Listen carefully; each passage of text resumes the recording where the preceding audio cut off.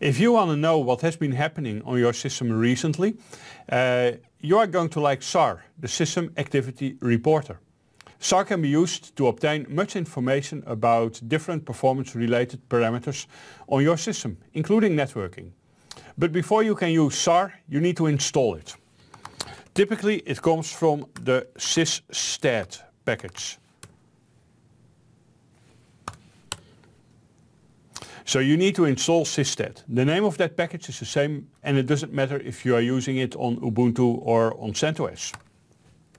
As a result, in etc cron.d, you will find a file with the name sysstat. And this file has two lines that are used for data gathering. So there's a process SA1 and there's a process SA2.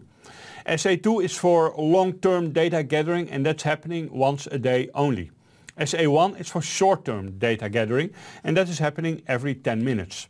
So you either have to change this line, or you need to make sure that you run the command manually, or you need to wait for 10 minutes before you can see any activity here. I already prepared my other machine, so we can continue on the other machine. And I want to show you the contents of var log, because in var log you find a subdirectory with the name SA. And in this subdirectory, you'll find a file that has been created by the SA process to log data to. So if sysstat has been gathering data successfully, you can use the SAR command to figure out what has been happening. SAR-n all is what you need.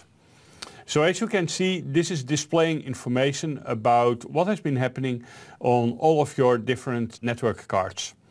And the interesting thing is that not the information that is displayed, because that is about received packets, about transmitted packets and bytes and so on, and errors and everything.